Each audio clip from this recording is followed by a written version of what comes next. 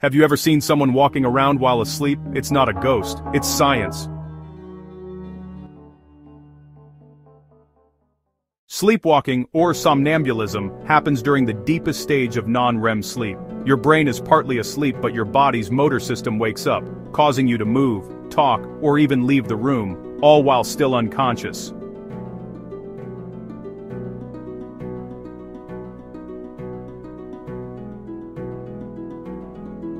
It's more common in kids because their sleep cycles are still developing. Stress, sleep deprivation, or even certain medications can trigger it in adults.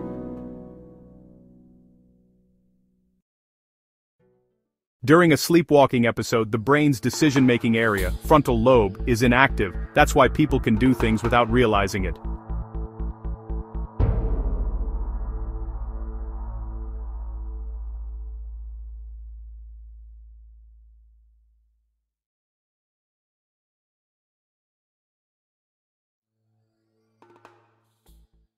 So next time someone sleepwalks, don't wake them suddenly, gently guide them back to bed. Science, not spirits.